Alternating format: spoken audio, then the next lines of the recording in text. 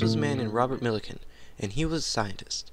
In his time, there wasn't a set model of the atom, but it was however known that electrons do exist as the fundamental unit of electricity. But no one knew the independent charge of the electron. Robert Millikan set out to find it. Even though his task was going to be extremely tedious and would probably take up a lot of his time and money, he was determined to achieve his goal. Okay, so here's how it went. He took an atomizer, you know, the little vials with the puffy ball that held women's perfume and smelled like flowers and other things. Well, he took the atomizer and stuck it to a cylinder with a microscope. He measured the terminal velocity of the droplets of oil that he squirted out by using a microscope and some formula. Also inside the cylinder were two plates. One had a hole and one didn't, and they were colorful plates.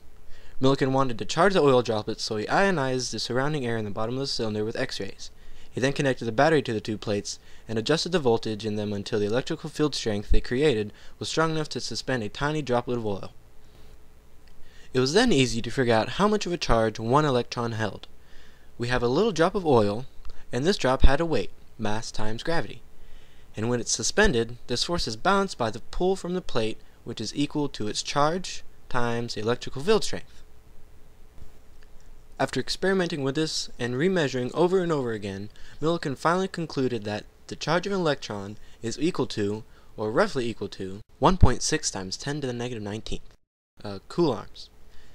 And after coming to this exhausting conclusion, there was much rejoicing. Bean bean chicka bean chicka bit bean bean bean chicka bean bean bean bean bean bean chicka bean bit bean bean chicka bean. This'll never end, this'll never end, this'll never stop, this'll never end.